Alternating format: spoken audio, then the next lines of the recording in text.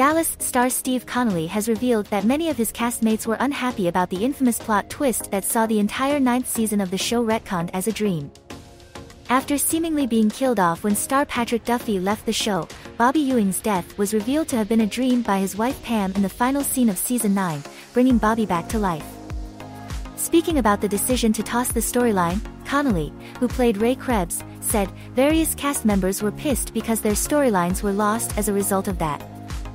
Despite mixed reactions to Bobby's return, Duffy said viewers who were happy to see him back on the show should thank his co-star Larry Hagman.